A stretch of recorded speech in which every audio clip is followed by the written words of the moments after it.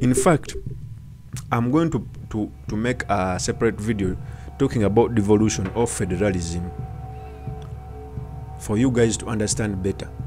Because a city like Kampala collects its taxes. After collecting the taxes, it takes it to the central government. After taking it to the central government, if it has any problem, it goes to the central government to beg for some funding. Okay? You cannot tell me that you can develop a city in that process. What could have been done is a city must collect some taxes, retain some. Even if it has some problem, it doesn't need to go to the exchequer to ask for money. It can use this money it has been collecting. But all districts, all cities like Jinja, collect money, send it to the exchequer, and then if they have a problem, like for example a city of Jinja, if a city of Jinja or the city from Mbarara or Mbarara city or Arua city has a problem, it comes to Kampala in parliament to ask for funding.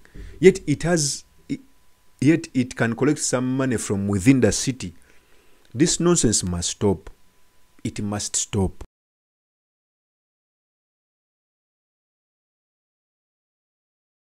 Hello everyone, how was your day? Hope you had a very good day. You can tell me where you are watching this video from by commenting on it. I also thank you for the continued support and advice and the feedback you always give me. I don't take your support for granted. Today, the first son, MUHOOZI KAINERUGABA, had some meeting with the executive director of Kampala, and they deliberated on a lot of things. Kampala was transferred to the central government. It is being headed by the government. That's why it has the executive director and the minister at the helm. Last month, there was an exhibition led by one and only Spire, which was aimed at exhibiting potholes around Kampala. Truth be said, there are many potholes in Kampala. In fact, there is no road which is pothole free around Kampala. After that exhibition, the ministry and other concerned leaders came out and started talking about they started talking about the potholes as if they were not existing. Remember, all big wigs from parliament, from the executive, even the president himself uses these roads with potholes. But it took a person, a private individual, to make a statement on Twitter, and they all came out to talk about the same. The KCCA went on to do to form a committee which is aimed at overseeing the construction of these roads and also solving the pothole issues. So today, I want to look at the reason why the first son, MUHOOZI KAINERUGABA, engaged the executive director. First of all, the executive director is picked by the president. That means, by the extension, is picked by the first family. First of all, I think MUHOOZI KAINERUGABA is trying to tap into the politics of Kampala, because Kampala has almost 90% opposition elected leaders. So these potholes have had a lot of politics. They've had a lot of talkability. And I think MUHOOZI is trying to capitalize on this so that he can also gain some political influence. We remember when he was going to get his rank as the general, he passed through Kampala. And he thought he could pull so much crowds, okay, which never came to pass, okay. And to add on that, this MUHOOZI project has gone around the country, but it has failed to gain momentum. But I think even the person who advised him wrongly. Because if I were MUHOOZI, what I could do, could meet the committee which was formed, not the executive director. Because by meeting the committee which was formed, by a large extent, you are meeting the elected leaders, the MPs, you are meeting the mayors, and by the way, Kampala has one NRM mayor. So you are meeting elected.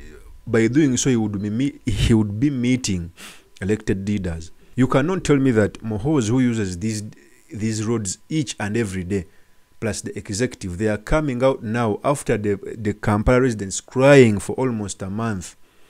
Okay, the budget of Kampala when James Nifamusi was around was close to $1 billion.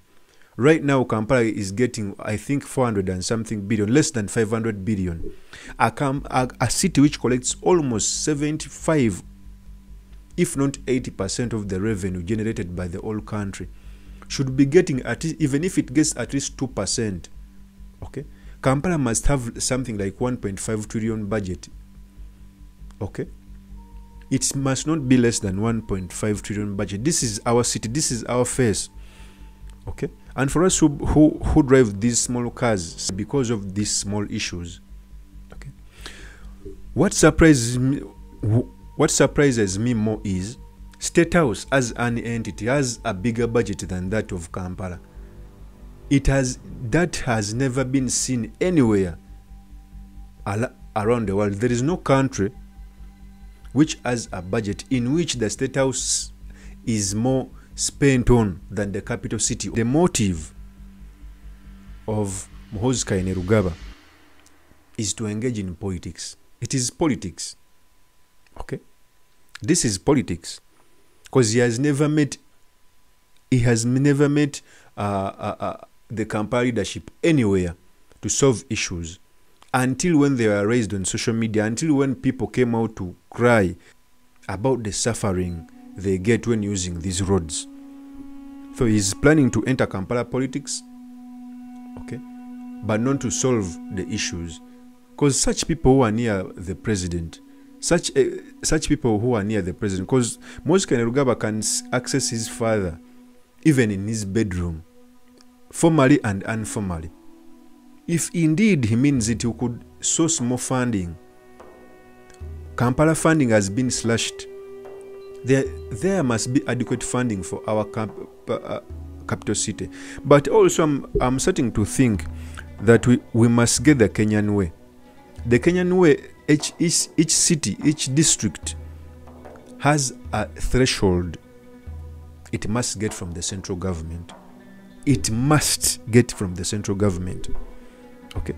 But under our current setting, the funding is based on the president's feel. He can give any amount he deems fit. He can give out any amount he deems fit. So it must be in our constitution. We must commit a certain percentage of our revenue to the different cities. Kenya set out a law to put 25% of its collected revenue to go in the cities. 25% of its collected revenue must go back to the cities. I think we must start to think about this. Okay?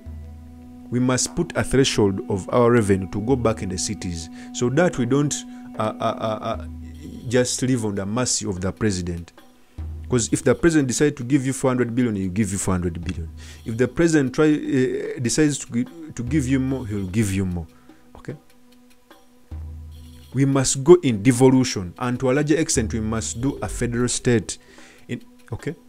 Before Kampala was taken back to the executive, Kampala used to collect its own source revenue for proper management. But even the revenue which is collected by KCCA is put in the exchequer, is being controlled by government. In fact, KCCA doesn't have its own source revenue. The money, every money that is collected by KCCA is put in the exchequer. And after a period of time, they go to beg, to kneel down in parliament to get some funding. Can you imagine? So we must start thinking about devolution. We must start thinking about federalism. That is the only way to tackle the imbalance in development, but also the inadequate funds which are always put in our Kampala city. In fact, I'm going to make a separate video talking about devolution or federalism for you guys to understand better. Because a city like Kampala collects its taxes. After collecting the taxes, it takes it to the central government. After taking it to the central government, if it has any problem, it goes to the central government to beg for some funding. Okay? You cannot tell me that you can develop a city in that process. What could have been done is a city must collect some taxes, retain some. Even if it has some problem, it doesn't need to go to the exchequer to ask for money. It can use this money it has been collecting. But all districts, all cities like Jinja, collect money, send it to the exchequer, and then if they have a problem, like for example a city of Jinja, if a city of Jinja or the city from Mbarara or Mbarara city or Arua city has a problem, it comes to Kampala in parliament to ask for funding, yet it can collect some money from within the city. This nonsense must stop. It must stop. Thank you very much for listening in. If this is your first time on this YouTube channel, I implore you to subscribe, like, and comment so that I can be motivated to do more of such videos. Peace.